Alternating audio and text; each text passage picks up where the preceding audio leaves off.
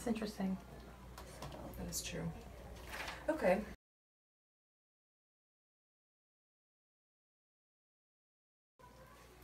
I'm Catherine and this is Taylor, and we'd like to welcome you on your Invisalign journey. We're going to give you some basic information that's going to help you along the process and hopefully answer any questions you may have.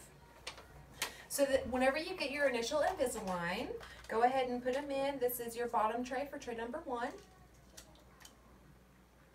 And be sure you see it completely down on your bottom teeth, and same for your top. Whenever you put your trays in, for the first 2 minutes, chew on a chewy, and you should have 2. Whenever you're finished, you can just rinse it off with some water and put it back in your tray case. Chew on it all the way around like this. And chewing on your chewy is going to help ensure that the trays are seated completely and are locked into your attachments. So after you finish chewing on the chewy, like she said, just rinse it out and you can dry it and then put it back in your case. When you go to take the trays out, Invisalign recommends that you come in from the inside of your teeth. That way you don't have to fight the attachments. You're going to go in on one side and pull them down and work your way around, all the way around, so that it doesn't snap or break the tray. We ask that you wear each tray for 1 week. Your goal is at least 22 hours a day. If your tray is not in your mouth, it is not working. Whenever you take them out and eat, we do recommend that you brush your trays just as you would brush your teeth. Put them back in after you eat, and you do wear them all night, unless instructed otherwise. If Dr. Morris prescribes you to wear rubber bands, you need to switch them out every single time that you put your trays back in.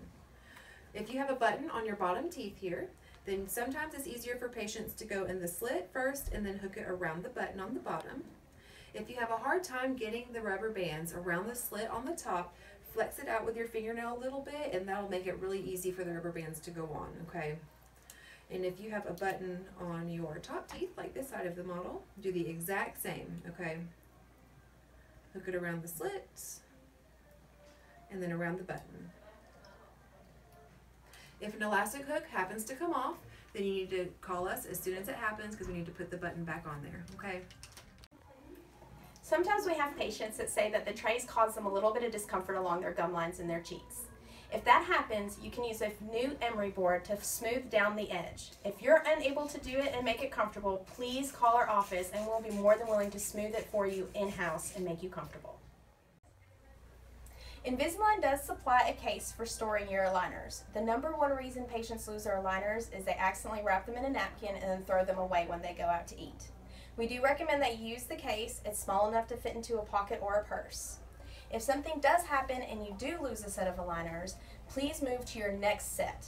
Wear them for a full 2 weeks and make sure to use your chewies. When putting in your trays, we do ask that you do not bite them into place. That can cause breakage and warpage of the trays. Also, if you can flick the trays off your teeth with your tongue, they are not seated completely and properly.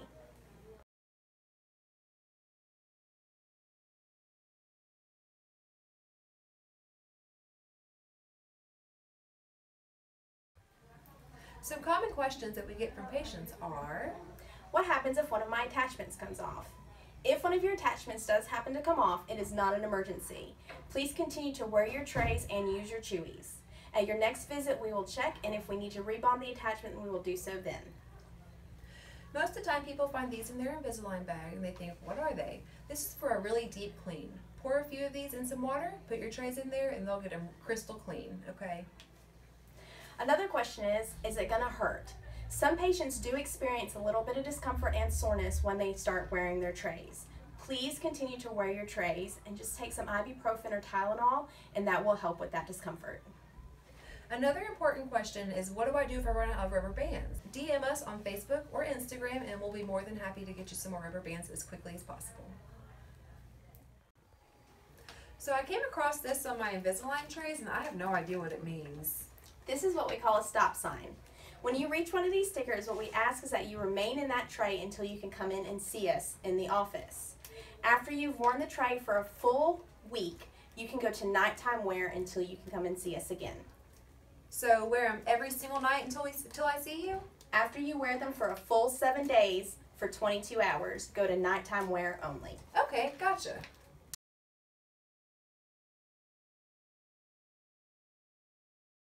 button. Oh, hold on. Sorry. When you said okay, I thought you were done. So I Oh. pressed stop. And then go towards the top slit. Top slit. Okay. Oh,